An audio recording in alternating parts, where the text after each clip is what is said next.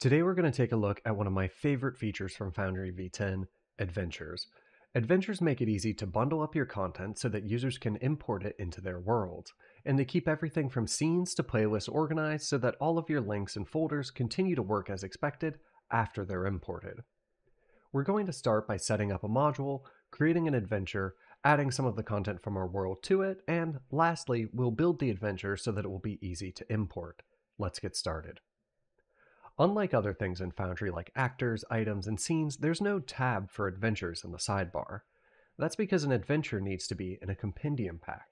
Since I want to make this adventure installable by other people, I'm going to make a module, give it a compendium pack, and store everything in it.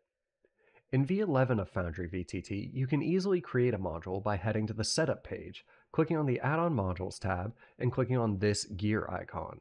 If you're still on V10, you can check out our packaging guide down below to learn how to make a module yourself. Once you've clicked on the gear, we can start making our module. First, we'll need to enter a title. You can name your module whatever you want, and you'll notice that the package ID below is automatically created based on that title. If you want to change it, just enter a new ID in the field, but you'll want to make sure that it's all lowercase and uses dashes instead of spaces. If you plan on distributing this module, you want to make sure that the ID is unique because two modules can't share the same ID. You can leave the package version as it is, or change it if you prefer a different versioning scheme.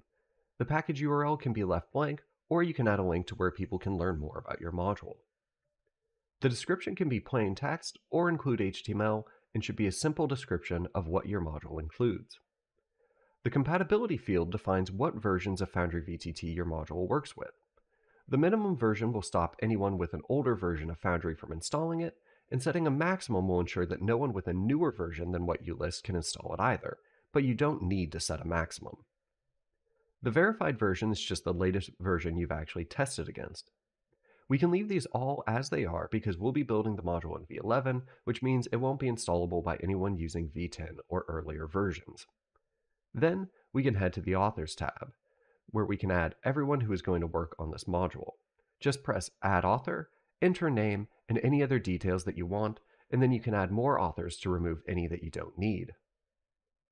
Next up, we can choose the compendium packs that we want this module to have. You can add a compendium pack for anything, but I'll just add an adventure pack. We can set the pack's label, and just like the module title, you can see its name is being generated automatically.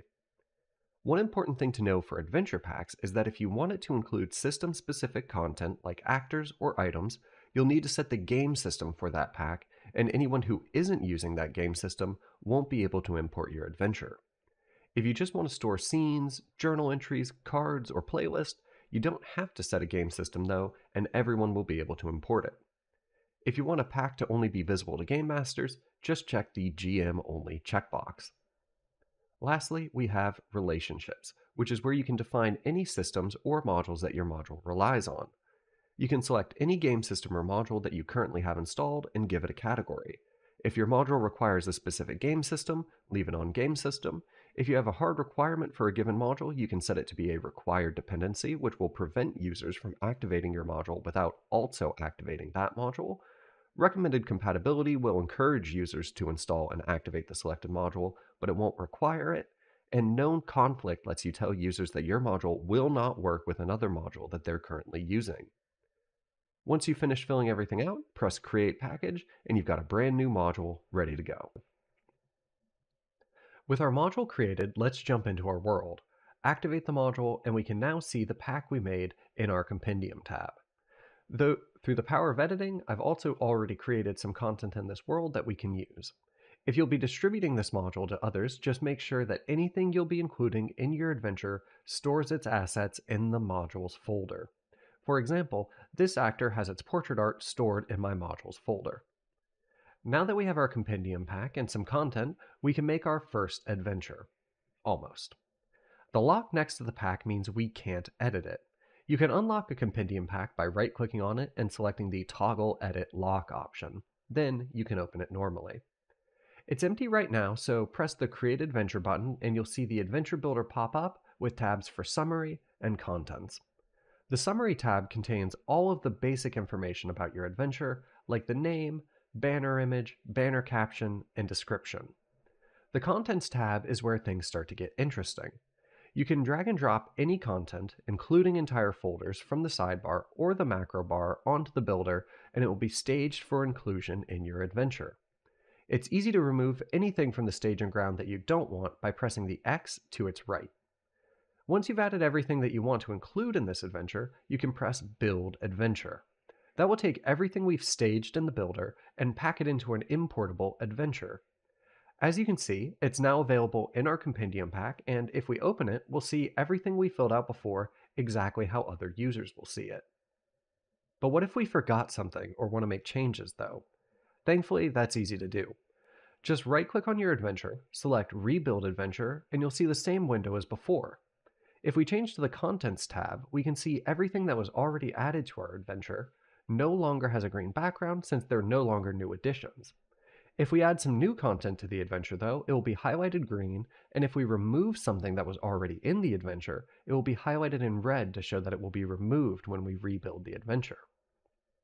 There's one thing that's very important to note here though. When you press the Build Adventure button, absolutely everything in the adventure gets updated. That means if any content is missing in your world, it will be removed from the adventure. For example, if I close this window, delete an actor that was part of the adventure, and then open the builder again, you can see that the actor now shows in yellow, which means it will be removed if we press Build. The best way to make sure that you don't accidentally delete anything is to create a new world, import your adventure, make any changes that you want to make, and then rebuild it. That way, you know that everything in your world is using what's in the adventure, and any changes you make will be caught. Then, just add any new content you've made to the adventure and run Build Adventure again. Once you're finished, you can distribute your module exactly how you would normally. I hope you enjoyed that adventure as much as I enjoyed this shirt from the Foundry VTT merch store that you can find in the description below, and I'll see you in the next one.